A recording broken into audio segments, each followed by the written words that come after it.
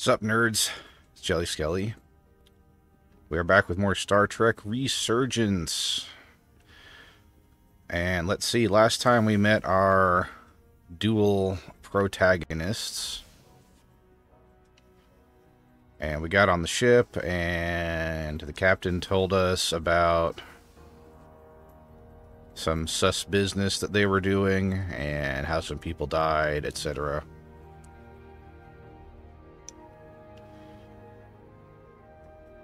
And how I'm kind of leery of this whole, warp experiment, if they try to do it again. Attention for a moment. I'd like to introduce Commander Jara Rydek, our new first officer. Sup? Some quick introductions. This is Lieutenant Handar, our helmsman, one of the best in the business. One of? What he lacks in humility, he more than makes up for in ability. A pleasure to meet you, Commander.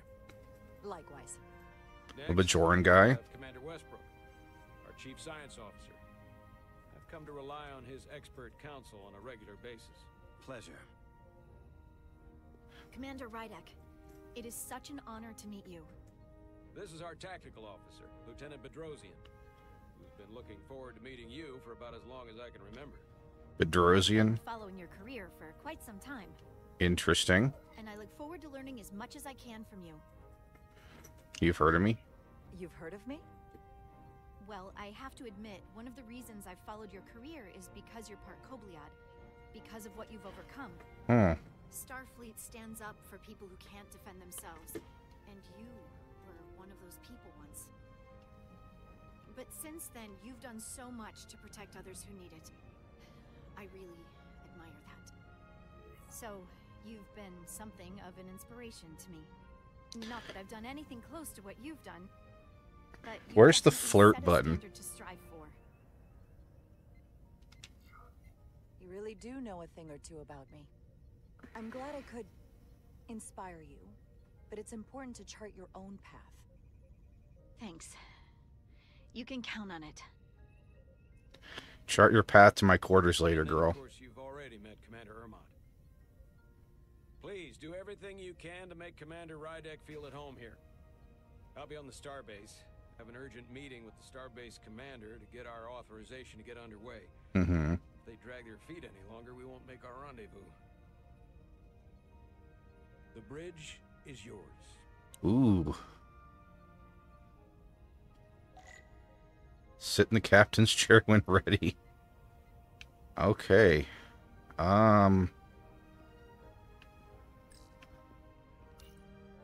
Oh. Decks, full of crew that are now my responsibility. God, Master System display. Ah.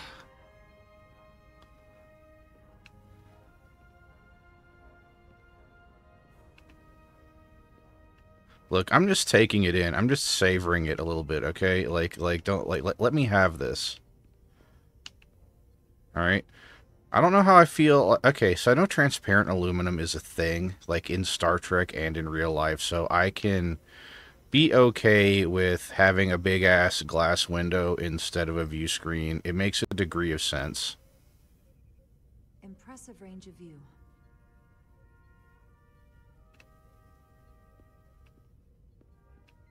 I mean, that's the question. Is it a window? The helm. I assume it is. It is a refitted Centaur class, meaning it's capable of quick maneuvers. Told you, Centaur. See what she can do. Centaur refit. That's interesting.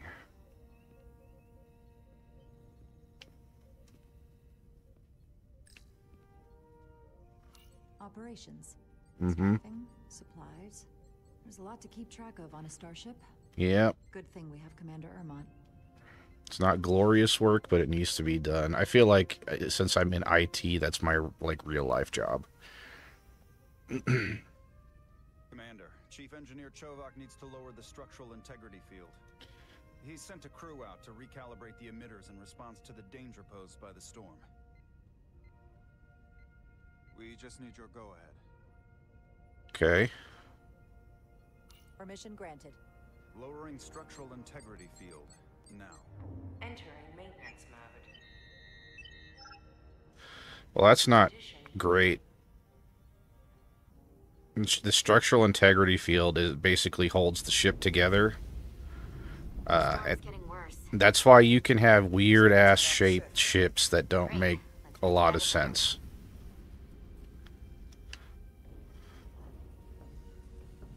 Oh, man. I wish I could look... Can I look around? Can I look around? Oh, my God. The nacelle up there? Oh. She's still got some scars on her. It adds character. When I joined Starfleet, all I wanted was a ride out of town. But this isn't exactly how I pictured it. On the outside of the ship? No. No, you nerd. Sometimes it feels like we're just part of the machinery. Don't you want more than that? Well, I mean, Starfleet is noble and all, but it's still a machine. I am more than that. And so are you. You wanted to get away. I mean, like, how are you going to have a socialist utopia if people aren't willing to do what needs to be done? You know? I wanted to go somewhere. See new worlds. Look up at a sky no one's ever seen before. Just because I'm cranking a hyperspanner up in a Jeffries tube today doesn't mean that's all I'll ever be. It's like, damn, I'm a little wet, bro. You can't talk like that while we're out on the hull of a ship. We are at the SIF emitter. Acknowledged. You may proceed with the recalibration. Okay, what do we got? Right trigger, left stick.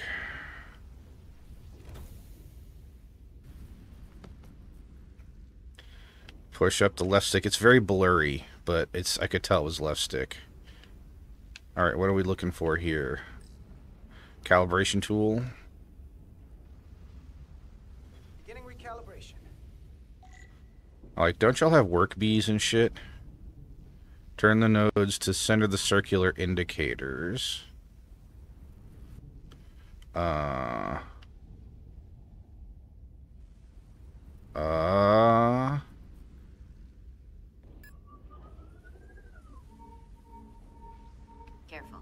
Too much action and harmonics will deflect the alignment.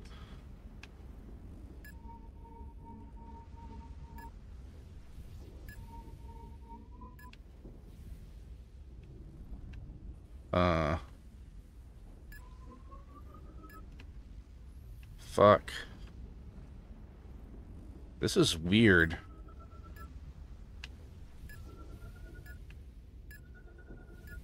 So we gotta kind of nudge it.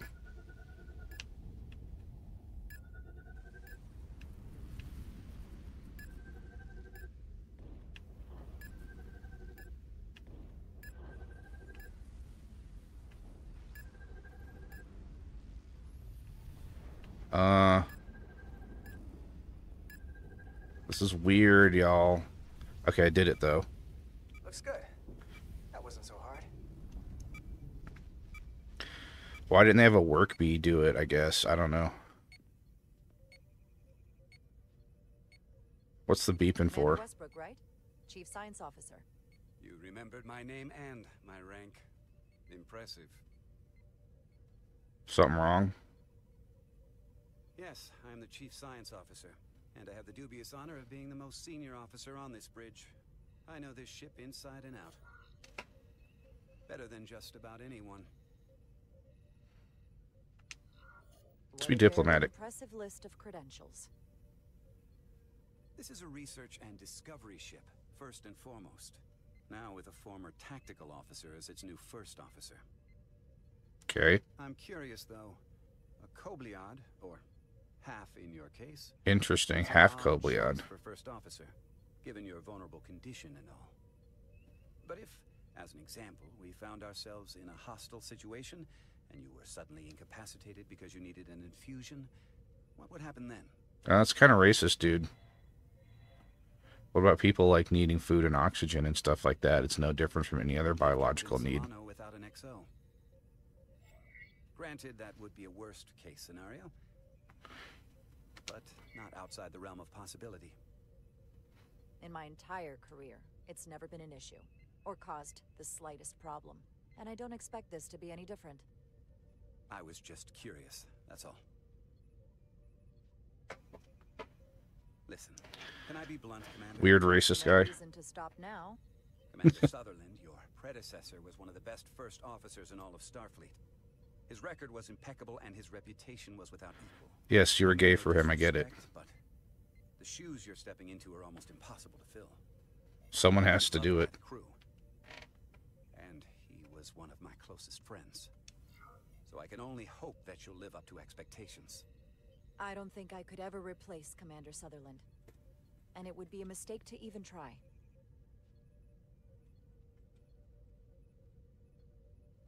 Seeing as Captain Solano is on the starbase, let me give you an update on this ion storm we're flying into. Thanks.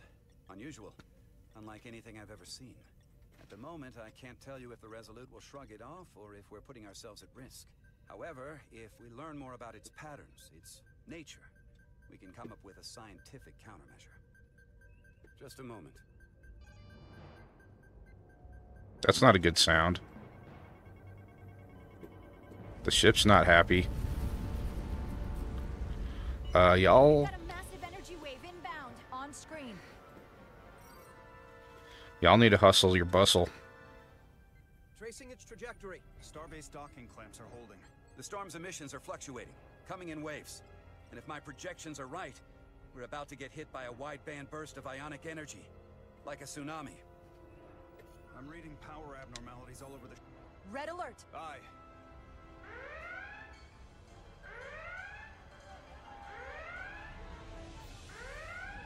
Evacuating main gangway and retracting. Putting sensor visualization on screen. With the structural integrity field shut down, we can't take a direct hit. Time to impact. 1 minute. Shield systems are severely impacted. We have limited protection. I need every available solution. What are our options? Here we go. The impact of the storm with a deflector pulse. There's a better way. I'm sending all auxiliary power to the deflector dish. Send the aux power to the shields. We can't reactivate the entire shield bubble, but it's a directional threat. So we can orient all we have towards the wave. You have to believe me. We only get one shot at this. We can't afford to get it wrong. That's which is why we need to send power to our shields. Shields up. Petrosian, get those shields up. Rerouting power to shields. Stand by. I need a heading. We've only got one shot. Understood. On my command. Can you not right now, Xbox? Thanks. Shit. Shit. Heading locked. Raise shields. Yeah, because we got people on the on the hull too. This is it. All hands, brace for impact.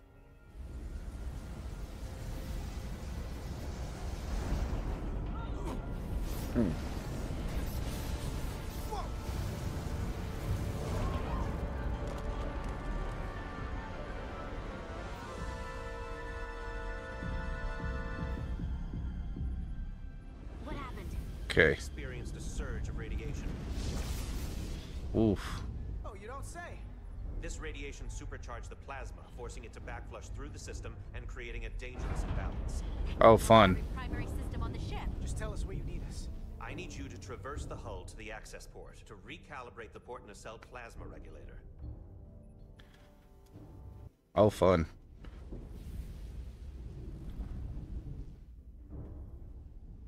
I will say this is like playing an actual episode. Do you see the override for the level 1 failsafe circuits? Alright. Left stick and right trigger. Affirmative. Engage the override. It should allow us to stop the EPS flow to the warp engine without triggering an automatic core shutdown. Okay. Working on it.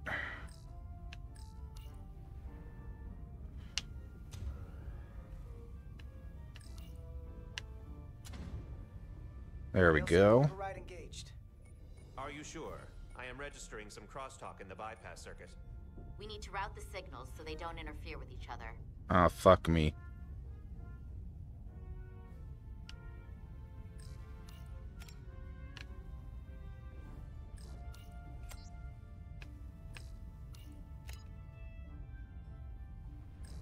Flip some chips. There we go. Here's to Resolute. The failsafes are temporarily disabled. Moving on to the EPS regulator. Heads up, Carter. What is that? One of the discharges coalesced. It's coming right toward us. Ah, shit. I'm gonna try to disrupt it with my phaser. Use Y to equip your phaser. Left trigger to aim, right trigger to fire. Nice. Nice shooting, Tex. We gotta climb up the pylon. Not that there's really an up, but you know. Mm-hmm. Oh, fucking, we got a timer. Oh, here we go. Get ready.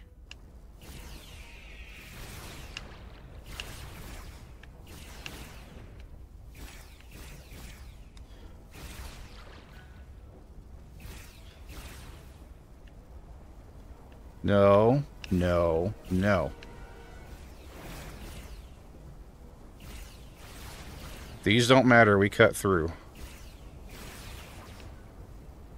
Only if it's directly in our path do we need to worry about it.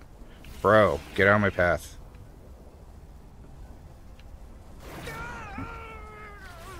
Okay, so that... All right? Yeah. Suit took most of it. Just snuck up on me. That damaged your suit. Energy dampening is down to 60%. Okay, we're good, we just gotta hurry. I guess I was wrong about, like, don't worry about the ones that aren't directly in our path.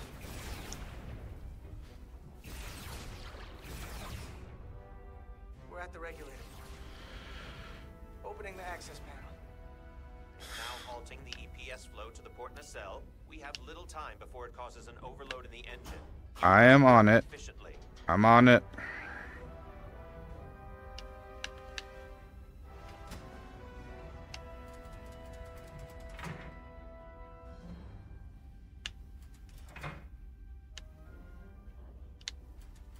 Come on, register my input. EPS manifold adjusters reset to neutral.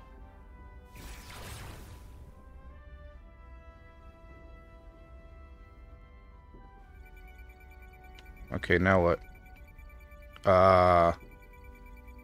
What am I doing here?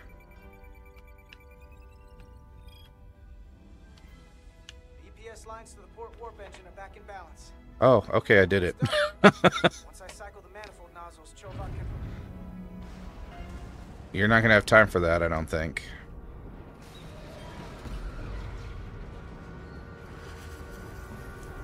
Oh, piss.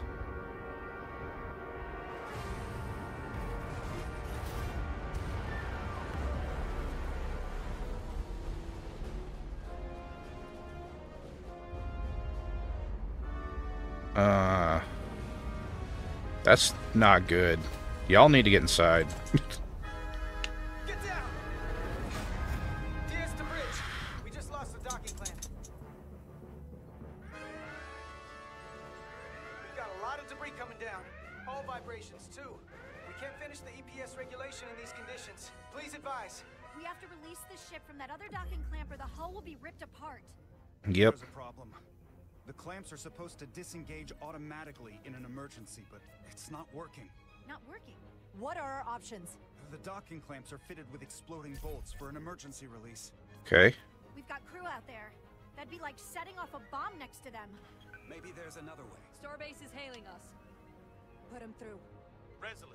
The remaining mooring arm is failing. You need to disengage from the starbase now. The damage to the station will be catastrophic. We have crew outside and are looking for the We have safest way to... people on this station. If that mooring arm breaks, we could lose dozens of crew. Commander, hear me out. Reverse the polarity of the hull, which theoretically will repel the docking clamps. And repel the engineering crew right off the hull into the storm. This is Captain Solano. Put me on screen. Go ahead. Captain, we have a situation. Commander, what are you doing? Blow the bolts on the docking clamp. The captain doesn't know the whole story. I'm giving you an order. Chara? Captain, you brought me here because you trusted me. Can you trust me now? You better be sure you make the right decision. I hope I am. The captain made himself quite clear. They're gonna get hammered with debris out there. Reverse the polarity. There is protocol. And there are lives. Starbase, stand by. We're gonna flip hull polarity to disengage the clamps. Yes, Commander.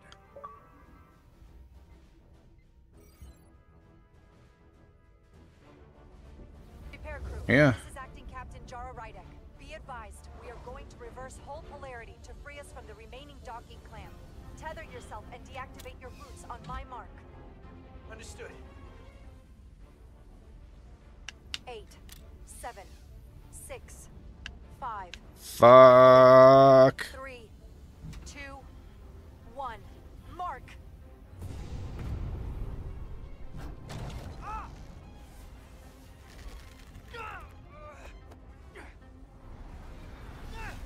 Grab my hand!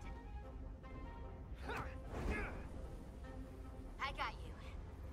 Thank you. Plasma imbalance is reaching critical condition. We are moments from primary system failure. Ooh.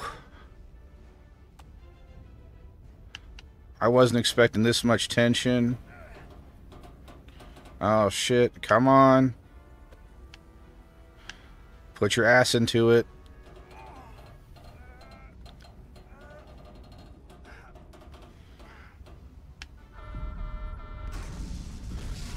I'm putting my ass into it. I don't know what to tell you. Left stick, left stick, left stick. Come on, left stick.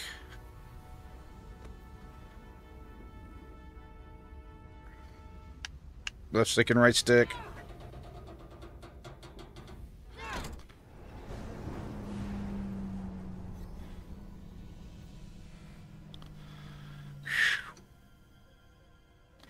Oof. That was more exciting than I was expecting. Look out! Oh, get her. Get her. I got you. Petty Officer Edselar's hurt and unconscious. I'm gonna have to tow her back to the airlock. Mr. Diaz, the situation has changed. You are at risk of triggering a substantial electromagnetic arc if you approach the main hull the way you came. But Commander, the way we came is the nearest airlock. There is an auxiliary hatch near you on the far end of the pylon. You must bring Miss Edselar there to access the interior. All right. Roger that. Go in there now. Ooh. Oh.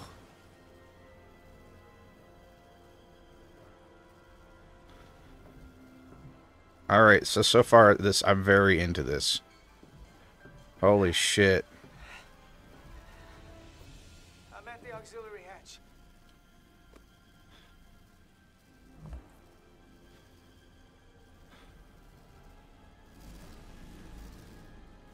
Can they not? I guess there's too much going on. They can't beam them out. Because that was actually my first thought.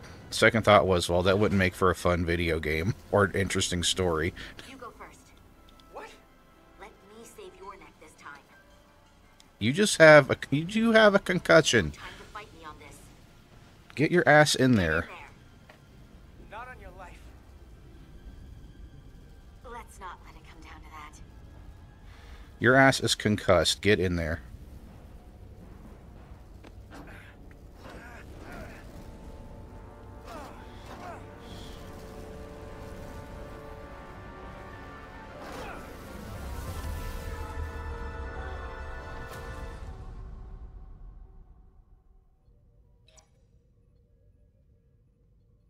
Hmm.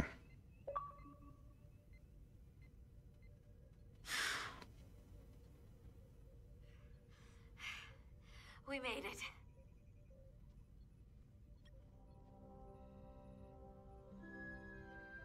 They're safe, bringing the SIF fully online. Do it. Well, relatively. Whew. I was not prepared. Oh my god. Oh my god. Alright, so... Hold on, it just saved. And I need a minute. Oh my god. That was more intense than I was expecting. But furious that defied his orders did not blow the bolts on the docking clamps. Admired Jara's instincts to protect the crew and Starbase order to disengage the clamps. She thought highly of Jara's efforts, explained the complex of the situation to Captain Solano, and she was relieved when Jara defied the captain's orders, made her own command decision. Westbrook respected Jara's inclination to protect the crew and Starbase. Explained the complexity. Ultimately, he was thankful. So they're pretty much all similar. Did not approve of Jara's unwillingness to follow protocol. Who cares? Listen, you're not going to please everyone, I feel like. Alright, oh my god. Alright, so we're gonna, it just saved, it showed the little save icon, so we're gonna pick it back up right here in the next one. This has been Star Trek Resurgence. I'm Jelly Skelly. Holy shit, this game. Live long and prosper. Drink water. Take care of yourself. Tell people you love them. I love you all. Bye. Mwah.